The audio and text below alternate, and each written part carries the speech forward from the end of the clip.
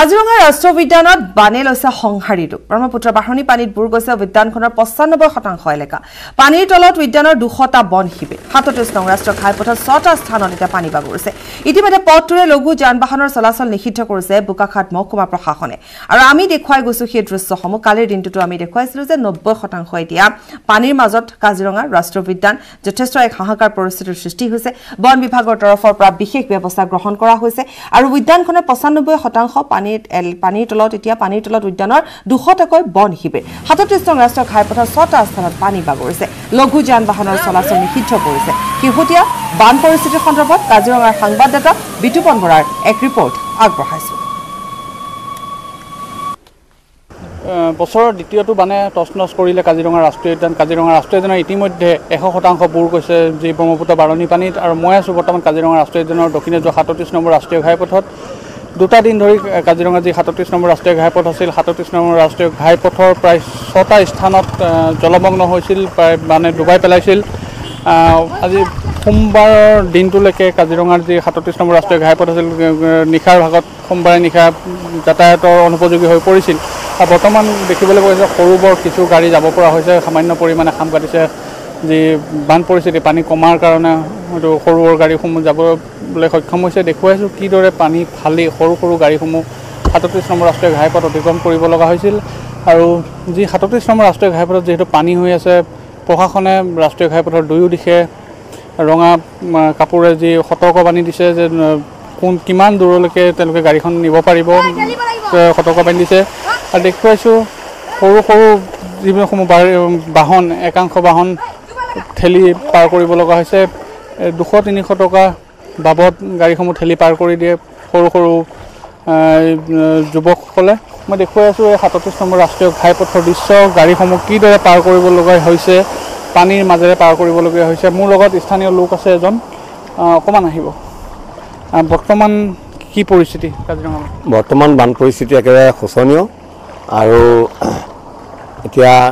পানী কমাত বাঢ়িয়ে আছে আমাৰ ইয়াত কিন্তু ওপৰৰ পৰা পানীটো নামি আহিছে সেইটো কাৰণে আমাৰ পানী ইয়াত বহুত বেছি হৈ গৈছে একদম মানে সাংঘাতিক ভয়াৱহ মানে অৱস্থা আমি এতিয়া শিবিৰত আছোঁ আশ্ৰয় শিবিৰত আছোঁ আমি মাজলান আশ্ৰয় শিবিৰতে আছোঁ ইয়াত যিহেতু 37 নম্বৰ ৰাষ্ট্ৰীয় ঘাইপথত যিসমূহ গাড়ী অহা যোৱা কৰিবলৈ অসুবিধা হৈছে সৰু সৰু যিবিলাক বাহন সেই বাহনসমূহ ঠেলি পাৰ কৰিবলৈ গৈছে আপুনি নিশ্চয় দেখি আছে হয় দেখিছোঁ 200-300 টকাৰ বাবদ হয় 200-300 টকাৰ বাবদ মানে তেওঁলোকে গাড়ীবিলাক পাৰ কৰিবলৈ যুৱকবিলাকক লগাই দিছে আৰু সেইমতে তেওঁলোকে ঠেলি পেলাই পাৰ কৰি দিছে আৰু কিছু সংখ্যক ড্ৰাইভাৰে সাহস কৰি পেলাই পাৰ কৰি লৈ গৈছে যদি এই পানীতে যদি অন্যান্য যদি ধৰক ভূটান বা চীন ইত্যাদিবিলাকে যদি পানী এৰি দিয়ে তেতিয়াতো আমাৰ ৰাইজৰ একদম অৱস্থা আৰু বেয়া হৈ যাব মানে এইটো চিনেই নাথাকিব ইতিমধ্যে ঘৰ দুৱাৰ সকলো পানীতলৰ ডুব গৈছে আপোনাৰ কাষৰীয়া এই অঞ্চলটোত কিমানখন গাঁও আছে আমাৰ এইখিনিতে আপোনাৰ প্ৰায় 6-7খন গাঁও আছে 6-7খন গাঁও আমাৰ পানীতলত আছে ইতিমধ্যে মাজলান এলেকা প্ৰায় 6-7খন গাঁৱৰ তলত আছে নিশ্চয়কৈ মই যি স্থানত আছোঁ কাজিৰঙাৰ দক্ষিণে যোৱা 37 নম্বৰ ৰাষ্ট্ৰীয় ঘাইপথৰ মাজলাইন অঞ্চল এইটো আৰু যি 37 নম্বৰ ৰাষ্ট্ৰীয় ঘাইপথটো ইতিমধ্যে এটা অংশ ডুব গৈ আছে পানীত মই দেখুৱাই আছোঁ এয়া কি ধৰণে ডাঙৰ ডাঙৰ গাড়ীসমূহ পাৰ হ'বলৈ সুবিধা হৈছে কিন্তু সৰু সৰু গাড়ীসমূহ পাৰ কৰিবৰ কাৰণে বৰ্তমানো ঠেলি পাৰ কৰিবলগীয়া হৈছে একাংশ যি চালক আছে তেওঁলোকে সাহসেৰে পাৰ কৰিব পাৰিছে কিন্তু সকলোৱে পৰা নাই আৰু কাজিৰঙা ৰাষ্ট্ৰীয় উদ্যানৰ যি বান পৰিস্থিতি ইতিমধ্যে জটিল ৰূপ ধাৰণ কৰিছে আৰু কাজিৰঙাৰ যি বন্যপ্ৰাণীসমূহ ইতিমধ্যে কাৰ্বি আংলঙৰ দিশে গতি কৰিছে আৰু ব্ৰেকিং নিউজ এই মুহূৰ্তৰ কৰোনা হটস্পট হোৱাৰ পিছতো কেন্দ্ৰীয় কাৰাগাৰৰ একেটা কোঠাত ৰখা হৈছে 50 জনকৈ কয়দী এই বিস্ফোৰক অভিযোগ খুদ কয়দী এখন চিঠি এতিয়া তুলপাৰ লগাইছে কেন্দ্ৰীয় কাৰাগাৰ সোমবাৰে কোভিড চিকিৎসাৰ বাবে এখন বাছেৰে লৈ যোৱাৰ সময়ত সাংবাদিকৰ সন্মুখত এই চিঠিখন পেলাই থৈ যায় এগৰাকী কয়দী য'ত লিখা আছে কেন্দ্ৰীয় কাৰাগাৰত সংঘটিত বহু বিস্ফোৰক তথ্য কেন্দ্ৰীয় কাৰাগাৰত কয়দীসকলক মৃত্যুমুখলৈ ঠেলি দিয়াৰ অভিযোগ উত্থাপন কৰা হৈছে এই বিশেষ চিঠিখনত আনহাতে গুৱাহাটী কেন্দ্ৰীয় কাৰাগাৰক দ্বিতীয়বাৰলৈ কণ্টেইনমেণ্ট জোন ঘোষণা কৰা হৈছে কিন্তু তাৰ পিছতো কেন্দ্ৰীয় কাৰাগাৰৰ পৰা চলি আছে আহজা যাৰ ফলত এতিয়া অতি শংকিত হৈ পৰিছে স্থানীয় লোক এখন বিশেষ চিঠি যিখন চিঠিয়ে তুলপাৰ লগাইছে আমি সেইটো চিঠিখন দেখুৱাম নিউজ 18 এক্সক্লুসিভ এই খবৰ আমি লৈ আহিছোঁ আৰু যেহেতু কৰোনাৰ হটস্পট হৈ পৰিছে এতিয়া কেন্দ্ৰীয় কাৰাগাৰত বহু কেইজন কয়দী ইতিমধ্যে কৰোনাত আক্ৰান্ত হৈছে কোভিড পজিটিভ পোৱা গৈছে তাৰ মাজতো জানিব পৰা অনুসৰি এখন চিঠি য'ত বহুখিনি কথা আছে য'ত লিখি থোৱা আছে এতিয়ালৈকে সকলোৰে টেষ্ট কৰোৱা নাই য'ত লিখা আছে যে লাষ্ট 40 আৱাৰ্ছৰ পৰা টেষ্ট কৰি পজিটিভ অহাৰ পিছত আমাক পেলাই থৈছে তেনেধৰণে লিখা হৈছে কোনো ট্ৰিটমেণ্ট আৰু ডায়েট দিয়া হোৱা নাই এই চিঠিখনত এইখিনি কথা লিখা আছে চিঠিখন আমি দেখুৱাইছোঁ টিভি স্ক্ৰীণত দেখুৱাইছোঁ লগতে কোৱা হৈছে যে এটা ৰুমত 50 জনকৈ মানুহ ৰখা হৈছে অৰ্থাৎ এটা কোঠাত 50 জনকৈ কয়দী ৰখা হৈছে এখন চিঠি আৰু এই চিঠিখনত এই সকলোবোৰ কথা লিখি থোৱা আছে বিস্ফোৰক অভিযোগ উত্থাপন কৰিছে এগৰাকী কয়দীৰ এখন চিঠি এতিয়া কেন্দ্ৰীয় কাৰাগাৰতো তোলপাৰ লগাইছে বহুখিনি কথা এই চিঠিখনত উল্লেখ আছে সোমবাৰে কোভিড চিকিৎসাৰ বাবে এখন বাছেৰে লৈ যোৱাৰ সময়তে সাংবাদিকসকলৰ সন্মুখত এই চিঠিখন পেলাই থৈ যায় য'ত লিখা আছে কেন্দ্ৰীয় কাৰাগাৰত সংঘটিত বহু বিস্ফোৰক তথ্য কি লিখা আছে এই চিঠিখনত উল্লেখ কৰি থোৱা আছে কেন্দ্ৰীয় কাৰাগাৰত কয়দীসকলক মৃত্যুৰ মুখলৈ ঠেলি দিয়াৰ অভিযোগ ইতিমধ্যে উত্থাপন কৰা হৈছে গতিকে আমি সেই চিঠিখন দেখুৱাই গৈছোঁ যে চিঠিখনত কি কথা উল্লেখ কৰি থোৱা আছে চিঠিখনত লিখা আছে কিমান সময় ধৰি তেওঁলোকক ৰাখি থোৱা হৈছে সময় যেহেতু 40 ঘণ্টা তেওঁলোকক পজিটিভ অহাৰ পাছত পেলাই থৈ গৈছে কোনো ধৰণৰ ট্ৰিটমেণ্ট বা ডায়েট দিয়া হোৱা নাই জইণ্ট অথৰিটি কথাটো কোৱাৰ পাছত জেইল অথৰিটিয়ে ক্ষমা কৰিব জেইল অথৰিটিক এই কথাখিনি অৱগত কৰা হৈছে কিন্তু জেইল অথৰিটিয়ে আমি একো নাজানো বুলি কয় লগতে আৰু বহুখিনি কথা উল্লেখ কৰা হৈছে লগতে কোৱা হৈছে যে পিছত আমাক মেডিকেলত পঠাই দিছে কাৰাগাৰৰ ভিতৰত কোভিড পজিটিভ আৰু নিগেটিভ একেলগে আছে অতি গুৰুত্বপূৰ্ণ এটা কথা এই চিঠিখনত উল্লেখ আছে যে কাৰাগাৰৰ ভিতৰত পজিটিভ কোভিড আক্ৰান্ত ৰোগী আৰু কোভিড আক্ৰান্ত নোহোৱা লোক বা কয়দী একেলগে ৰখা হৈছে পজিটিভ নিগেটিভ একেলগে ৰখা হৈছে এই কথা উল্লেখ কৰিছে আৰু 2 ফিট ঠাইত দুজনকৈ মানুহ শুইছে এটা ৰুমত 50 জনকৈ মানুহ ৰাখি থোৱা হৈছে আৰু লগতে কোৱা হৈছে যে জেইল অথৰিটিয়ে এই সমগ্ৰ বিষয়টো লুকুৱাবলৈ চেষ্টা কৰিছে আৰু চিঠিখনৰ শেষত উল্লেখ কৰিছে যে আমিও মানুহ আমাকো ৰক্ষা কৰক এনেধৰণে এখন চিঠি আৰু এই চিঠিখনে এতিয়া তোলপাৰ লগাইছে চিঠিত কয়দীয়ে বিস্ফোৰক অভিযোগ আনিছে আমাক অধিক জনাব এই সন্দৰ্ভত আমাৰ সাংবাদিক উৎপল হালই ভয়াবহ ৰূপ লৈছে তেনে সময়ত কৰোনা ৰোগীৰ সৈতে যিহেতু সামাজিক দূৰত্বৰ কথা হয় তেখেতসকলকে সামাজিক দূৰত্ব নীতি নিয়ম সকলো উলংঘা কৰি একেটা কথাতে প্ৰায় 40 পৰা 50 জন লোকক ৰখা হয় বুলি কৈছে আৰু তাৰ মাজতে বহুকেইটা ভয়ংকৰ প্ৰশ্ন আমাৰ হাতলৈ আহিছে ইতিমধ্যে যিহেতু কণ্টেইনমেণ্ট জোন হিচাপে ঘোষণা হৈছে কেন্দ্ৰীয় কাৰাগাৰ কণ্টেইনমেণ্ট জোন হিচাপে ঘোষণা হোৱাৰ পিছতো কেন্দ্ৰীয় কাৰাগাৰত কেন্দ্ৰৰ লোক এতিয়ালৈকে আহা কৰিব পাৰে কিন্তু তাৰ মাজতো আৰু কিছু নতুন প্ৰশ্ন আহিছে যে যেহেতু যোৱাকালি ন্যায়ৰ আদালতে ৰায়দান দিছিলে যে মানস কুঁৱাৰক মুকলি আকাশলৈ আহিব দিব লাগে কিন্তু কেন্দ্ৰীয় কাৰাগাৰ কৰ্তৃপক্ষ আৰু জিলাগৰাকীৰ জিলা উপায়ুক্তগৰাকীৰ নিৰ্দেশক্ৰমে তেখেতক কিন্তু আহিবলৈ মুকলি আকাশলৈ আহিবলৈ দিয়া নহ'লে কিয়নো যিহেতু কণ্টেইনমেণ্ট জোন হিচাপে ঘোষণা কৰা হৈছে আৰু এই যে পোনপটীয়াকৈ দৃশ্য যে এগৰাকী আৰক্ষীৰ লোক ভিতৰৰ পৰা বাহিৰলৈ ওলাই আহিছে আৰু কণ্টেইনমেণ্ট জোন হিচাপে বিবেচিত হোৱাৰ পিছত আমি সকলোৱে জানো যে কণ্টেইনমেণ্ট জোন হ'লে সেই স্থানত কোনো লোক আহা কৰিব নোৱাৰে সেয়া ভিতৰত বা বাহিৰত যোন য'ত আছে তাতে আবদ্ধ হৈ থাকিব লাগিব কিন্তু মই পুনৰ কৈছোঁ যে যোৱাকালি মানস কুঁৱাৰক যেহেতু মুকলি কৰি দিয়া কথা আছিলে কিন্তু কণ্টেইনমেণ্ট জোন দোহাৰাই দি তেখেতৰ জামিন পোৱাৰ পিছতো কিন্তু তেখেতক মুকলি আকাশলৈ আহিবলৈ দিয়া নহ'লে আৰু যদি চোৱা যায় যোৱাকালি যিহেতু 40 গৰাকী লোকক কৰোনা কোভিড-19 পজিটিভ পোৱা গৈছিলে পজিটিভ পোৱাৰ লগে লগে তেখেতসকলক মহানগৰীৰ বিভিন্ন চিকিৎসালয়লৈকে প্ৰেৰণ কৰা হৈছিলে প্ৰেৰণ কৰাৰ সময়ত তেখেতসকলে এখন চিঠি বাহিৰত পেলাই থৈ গৈছিলে আৰু তেখেতসকলে স্পষ্টভাৱে উল্লেখ কৰিছে যে তেখেতসকলৰ আচলতে মৃত্যুৰ সৈতে খেলা কৰা হৈছে যাক লৈ এতিয়া শংকিত হৈ পৰিছে ইয়াৰ স্থানীয় লোকসকল কিয়নো বাৰম্বাৰ যিহেতু আহা কৰে এই গেটখনেৰে বা মূল গেটখনেৰে তাৰ পৰা এইটো সংক্ৰমণৰ কিন্তু প্ৰশ্ন নুই কৰিব নোৱাৰে আৰু স্থানীয় লোক শংকিত হৈ ৰাতিপুৱাৰ ভাগতে তেখেতসকলে সংবাদ মাধ্যমৰ আগত কিবা ক'বলৈ বুলি ৰৈ আছে আমি তেখেতসকলৰ পৰা কিছু কথা জানিবলৈ চেষ্টা কৰিম দাদা গোটেই ঘটনাটো কি ক'ব চাওক গুৱাহাটীত ভয়ানকভাৱে কৰোনা সংক্ৰমণ হৈছে এই মুহূৰ্তত কেন্দ্ৰীয় কাৰাগাৰ যদিও আবদ্ধ এলেকা হিচাপত ঘোষণা কৰিছে তথাপিতো আপোনালোকে চাওক ভিতৰৰ পৰা এই মুহূৰ্ততো চাইকেল লৈ মানুহ বাহিৰলৈ ওলাই আহি আছে ইয়াৰ পৰা যথেষ্ট ধৰণে গণ সংক্ৰমণ হোৱাৰ আশংকা আছে আমি স্থানীয় বাসিন্দাসকলে ভয়ানকভাৱে ভয় খাই আছোঁ গণ সংক্ৰমণ হ'ব বুলি গতিকে চৰকাৰে অতি কঠোৰভাৱে যদি কণ্টেইনমেণ্ট জোনৰ যিটো গাইডলাইন এইটো মানি নচলে তেতিয়াহ'লে আমাৰ জনসাধাৰণৰ যথেষ্ট ক্ষতি হ'ব বুলি আমি আশংকা কৰিছোঁ কাৰণ ইয়াৰ পৰা মানুহ ওলোৱা সোমোৱা হৈয়েই আছে গতিকে যথেষ্ট ইয়াত গণ সংক্ৰমণ হোৱাৰ আশংকা আছে গতিকে মই সংবাদ মাধ্যমৰ জৰিয়তে আপোনালোকৰ জৰিয়তে চৰকাৰক অনুৰোধ জনাওঁ যাতে এই কণ্টেইনমেণ্ট জোনৰ যিটো গাইডলাইন সেইটো কঠোৰভাৱে মানি লৈ স্থানীয় মানুহখিনিক যাতে গণ সংক্ৰমণৰ পৰা ৰক্ষা কৰে কাৰণ ওচৰত দোকানলৈকে ওলাই আহিছে অলপ আগতে আপোনালোকে দেখিলে এই মুহূৰ্ততে ভিতৰৰ পৰা চাইকেল লৈ এজন লোক বাহিৰত ওলাই আহিছে সেইজনৰ দ্বাৰাই যি গণ সংক্ৰমণ নহ'ব তাৰতো কোনো মানে নাই গতিকে মই অনুৰোধ জনাওঁ যাতে এই স্থানীয় মানুহখিনিক গণ সংক্ৰমণৰ পৰা ৰক্ষা কৰে কণ্টেইনমেণ্ট জোনৰ যিটো গাইডলাইন এইটো যাতে কঠোৰভাৱে পালন কৰে আসলে স্থানীয় লোকৰ ভাষ্য আমি পূৰ্বে উল্লেখ কৰিছোঁ যে এই চিঠিখনত ভয়ংকৰ কিছু কথা উল্লেখ আছে যে একেটা কথাতে ৰখা হয় 40কৈ 50জন লোক তাৰ বিপৰীতে যিসকল লোকক সুবিধা দিব লাগে সামাজিক দূৰত্বৰ কথা কোৱা হয় তেনেধৰণৰ দূৰত্ব পালন কৰা নহয় ইয়াৰ বিপৰীতে কোভিড-19 পজিটিভ অহাৰ পিছতো তেখেতসকলক কিন্তু 40 ঘণ্টাতকৈ অধিক সময় ৰখা হয় ভিতৰত আৰু জেল কৰ্তৃপক্ষক যদি সোধা হয় যে কিয় ৰখা হৈছে কেতিয়া নিব তেতিয়া তেখেতসকলৰ উত্তৰ দিয়ে যে আমাৰ কোনো ধৰণৰ তথ্য নাই ব্ৰেকিং নিউজ সোণাৰীত সেনা আৰু আৰক্ষীৰ মাজত সংঘাত নামতোলা আৰক্ষী থানাৰ ওচিক প্ৰহাৰ কৰে সেনাই সেনাৰ প্ৰহাৰত আহত হৈছে ওচি গুণেশ্বৰ কুমাৰ আহত গুণেশ্বৰ কুমাৰক ইতিমধ্যে চিকিৎসালয়ত ভৰ্তি কৰোৱা হৈছে ওচি গৰাকীৰ লগতে এজন হাবিলদাৰকো আক্ৰমণ কৰে প্ৰহাৰ কৰে নাগালেণ্ডৰ 21 পাৰা ৰেজিমেণ্টৰ সেনাই অসমৰ এজন যুৱকক আটক কৰালৈ সেনা আৰু আৰক্ষীৰ মাজত সংঘাতৰ সৃষ্টি হয় যুৱকজনক আটক কৰালৈ সেনাক আৰক্ষীয়ে প্ৰশ্ন সুধিছিল আৰু তাৰ পাছতে তীব্ৰ উত্তেজনাপূৰ্ণ পৰিস্থিতিৰ সৃষ্টি হয় খণ্ডযুদ্ধ হয় আৰু প্ৰহাৰ কৰে সেনাই আৰু পৰৱৰ্তী সময়ত আমি জনাইছো যে ওচি গৰাকীক ইতিমধ্যে চিকিৎসালয়লৈ লৈ যোৱা হৈছে সোণাৰী থানাত অধিক আৰক্ষী মুতায়ন কৰা হৈছে আৰু পুনৰবাৰ কৈছো আমি এই মুহূৰ্তত যে যুৱকজনক আটক কৰালৈ যেহেতু সেনাই প্ৰশ্ন কৰিছিল আৰক্ষীক এজন যুৱকক আটক কৰা হৈছে সোণাৰী সেনা আৰু আৰক্ষীৰ মাজত সংঘাতৰ ৰূপ লৈ নামতোলা আৰক্ষী থানাৰ ওচি প্ৰহাৰ কৰে সেনাৰ প্ৰহাৰত আহত হয় ওচি গুণেশ্বৰ কুমাৰ আহত গুণেশ্বৰ কুমাৰক চিকিৎসালয়ত ভৰ্তি কৰোৱা হৈছে ওচিৰ লগতে এজন হাবিলদাৰকো আক্ৰমণ কৰে আৰু প্ৰহাৰ কৰিলে নাগালেণ্ডৰ 21 পাৰা ৰেজিমেণ্টৰ সেনাই নাগালেণ্ডৰ 21 পাৰা ৰেজিমেণ্টৰ সেনাই আক্ৰমণ কৰিছে প্ৰহাৰ কৰিছে অসমৰ এজন যুৱকক আটক কৰালৈ যেহেতু প্ৰশ্ন কৰিছিল আৰক্ষীয়ে সেনাক প্ৰশ্ন কৰিছিল তাৰ পাছতে উত্তেজিত হৈ সেনাৰ লোকে আক্ৰমণ কৰিছে আৰু যুৱকজনক আটক কৰাক লৈ সেনাই প্ৰশ্ন কৰাৰ পাছতে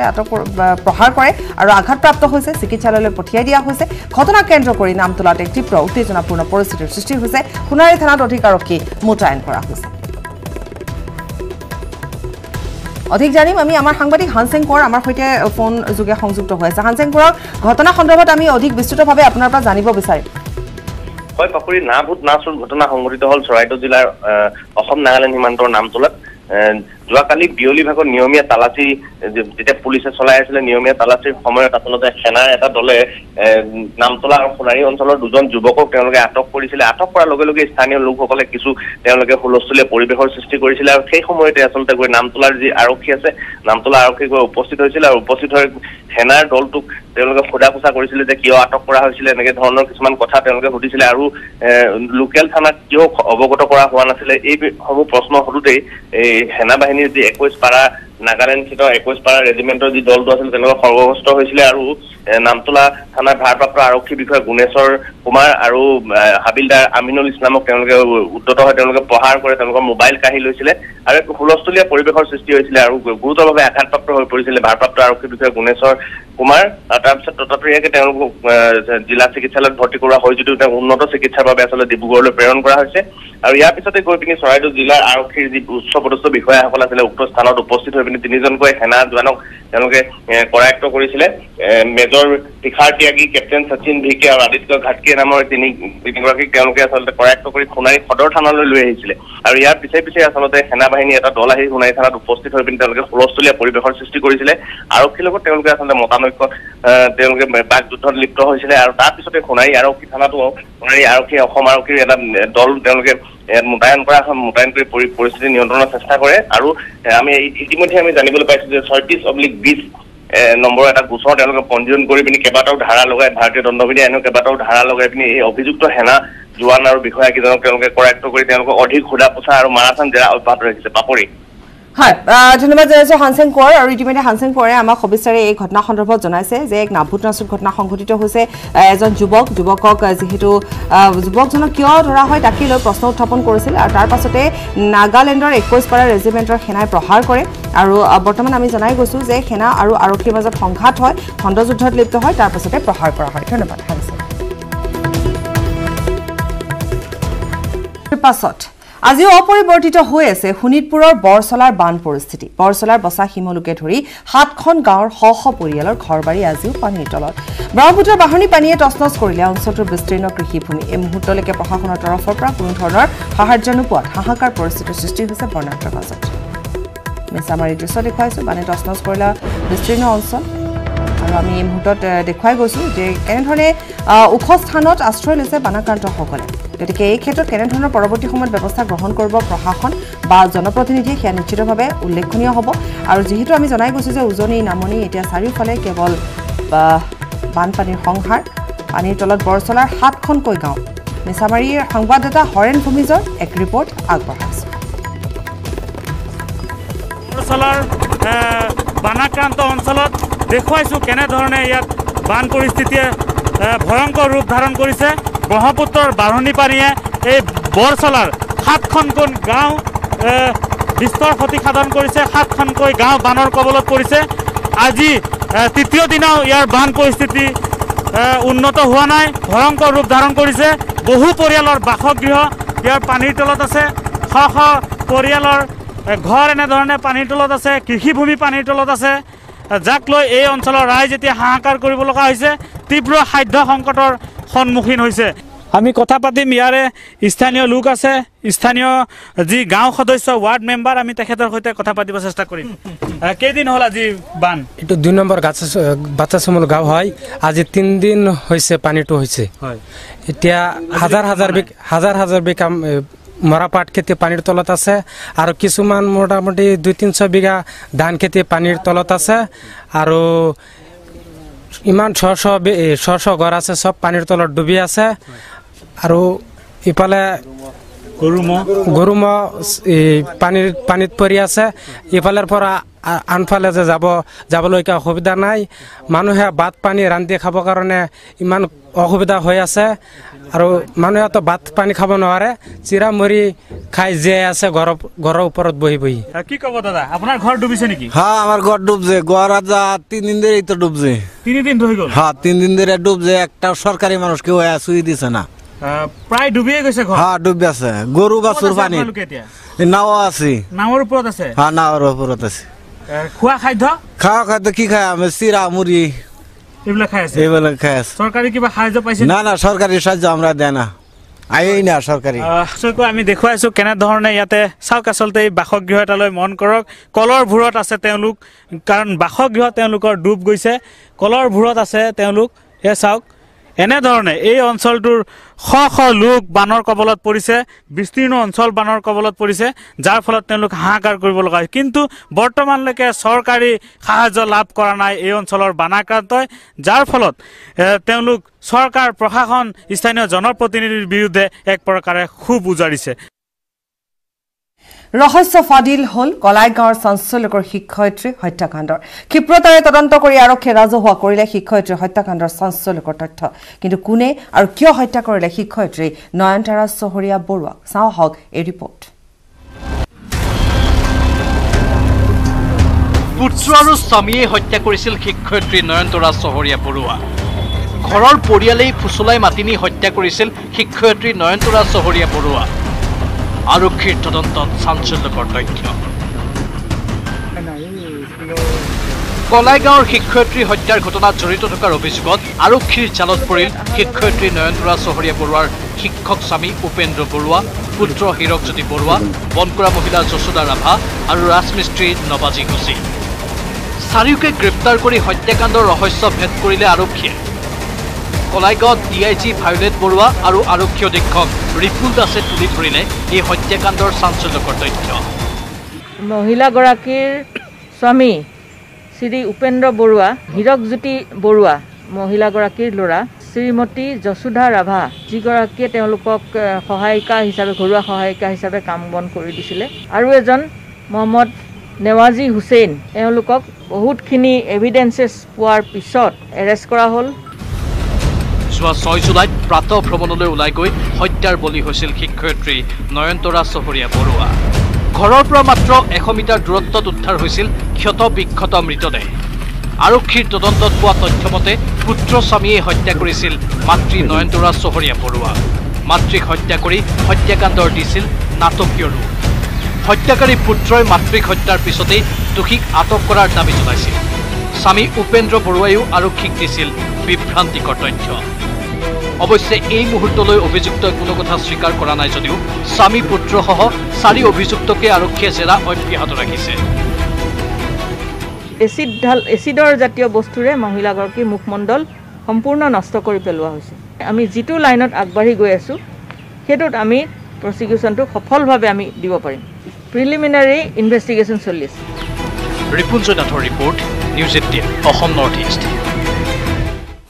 কৰোনা সংহাৰৰ মাজতে বিশ্ববাসীৰ বাবে আহিছে এটা ভাল খবৰ শীঘ্ৰে বজাৰত উপলব্ধ হ'ব কৰোনাৰ ভেকচিন ৰাছিয়াৰ চেচেন ইউনিভাৰ্চিটিৰ মানৱ দেহত সফল পৰীক্ষণ কৰা হ'ল কৰোনা ভেকচিনৰ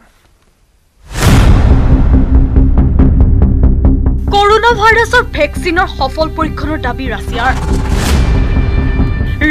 চেচেনভ বিশ্ববিদ্যালয়ে কৰোনা ভাইৰাছৰ ভেকচিনৰ মানৱ দেহত সফল পৰীক্ষণৰ সম্পূৰ্ণ কৰাৰ দাবী কৰিছে সমগ্ৰ বিশ্বজুৰি এতিয়া কৰোনা ভাইৰাছে বিভীষিকাৰ ৰূপ ধাৰণ কৰিছে ভাৰততো প্ৰতিদিনে দ্ৰুতগতিত বৃদ্ধি পাইছে কোভিড-19ত আক্ৰান্ত লোকৰ সংখ্যা ভাৰতসহ বিশ্বৰ বহু দেশে কৰোনা ভাইৰাছৰ ভেকচিন প্ৰস্তুতৰ বাবে চেষ্টা অব্যাহত ৰাখিছে ইয়াৰ মাজতে ৰাছিয়াৰ চেচেনভ বিশ্ববিদ্যালয়ে কৰোনা ভাইৰাছৰ ভেকচিনৰ মানৱ দেহত সফল পৰীক্ষণ সম্পূৰ্ণ কৰাৰ দাবী কৰিছে বিশ্ববিদ্যালয়খনত এই পৰীক্ষণৰ মুখ্য গৱেষক ইলিনা স্মলাৰচুকে কয় যে পৰীক্ষণত লাভ কৰা ফলাফল ফলপ্ৰসূ হৈছে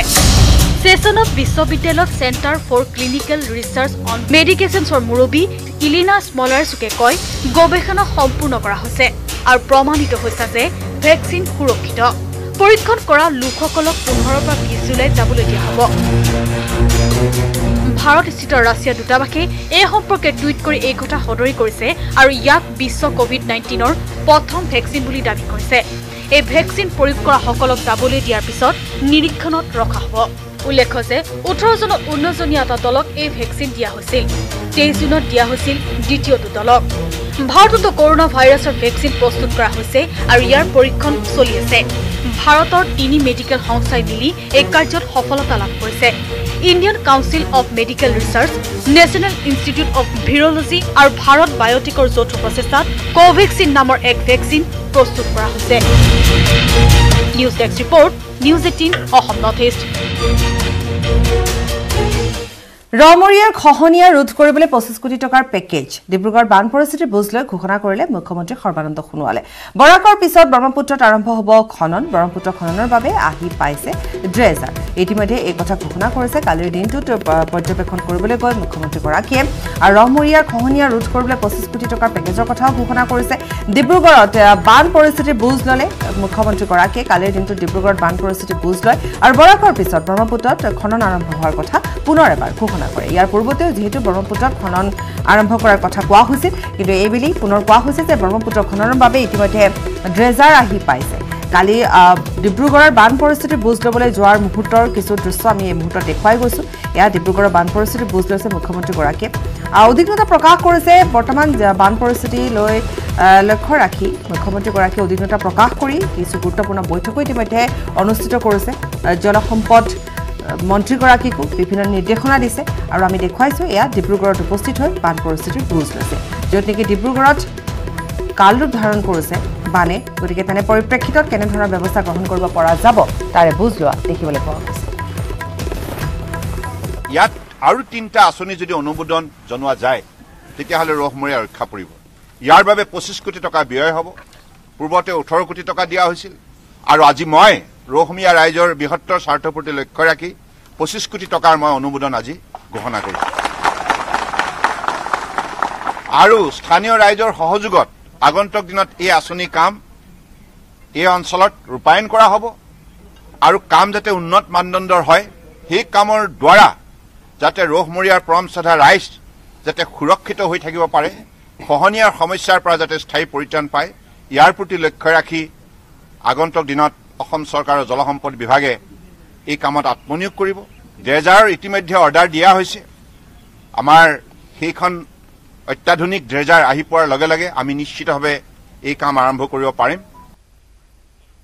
উজনিৰ পৰা নামনিলৈ সংহাৰী ৰূপ লৈছে এতিয়া বানে কামৰূপ জিলাৰ পলাশবাৰীতো বানৰ তাণ্ডৱ বানত বুৰ গৈছে অঞ্চলটোৰ বহুকেইটা অঞ্চল আমি কিছু দৃশ্য দেখুৱাই যাম আৰু আমি যেহেতু জনাই গৈছোঁ যে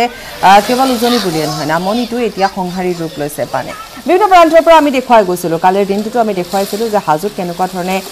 বানৰ কবলত পৰিছে বিভিন্ন অঞ্চল আৰু এয়া পলাশবাৰী কেইবাটাও অঞ্চল বানৰ কবলত পৰিছে চৌদিশে এক হাহাকাৰ পৰিস্থিতিৰ সৃষ্টি হৈছে ৰাইজে ৰাম লগতো বান্ধি য'ত যোনে যেনেকৈ পায় তেনেকৈ আগবাঢ়িছে নিৰাপদ স্থানলৈ ঢাপলি মেলিছে ইফালে খাদ্য সংকটত পৰিছে পশুধনো জনপ্ৰতিনিধিৰ বিৰুদ্ধে ৰাইজে ক্ষোভ প্ৰকাশ কৰিছে জনপ্ৰতিনিধিয়ে বাৰম্বাৰ কোৱাৰ পাছতো বা যেহেতু এনেধৰণৰ এক পৰিস্থিতিৰ সম্ভাৱনা পূৰ্বৰে পৰা অনুমান কৰিব পাৰি গতিকে তাৰ পাছতো কোনো ধৰণৰ ব্যৱস্থা গ্ৰহণ নকৰাৰো অভিযোগ উত্থাপন কৰিছে লগতে বিশেষভাৱে উল্লেখ কৰিব পাৰি যে আশ্ৰয় শিবিৰৰ ব্যৱস্থাৰ কথা লগতে খাদ্যৰ কথা আৰু এয়া আমি দেখুৱাই গৈছো এক হাহাকাৰ পৰিস্থিতিৰ সৃষ্টি হৈছে এতিয়া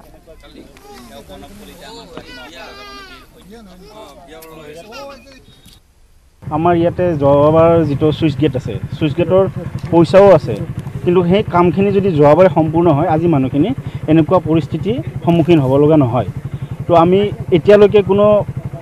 জনপ্ৰতিনিধি বা চৰকাৰৰ কাৰো এতিয়ালৈকে খা খবৰ নাই প্ৰত্যেক বছৰে অলপ কামৰ কাৰণে মানুহখিনি প্ৰত্যেক বছৰে হাৰাশাস্তি হয় আমি এটোক তীব্ৰ ভাষাৰে ধিক্কাৰ দিছোঁ আৰু আমি আজি মানুহখিনিৰ বুজ ল'লোঁ সঁচাকৈ এটা মৰ্মান্তিক দৃশ্য মানুহখিনিৰ যিটো পৰিৱেশ যিটো হৈছে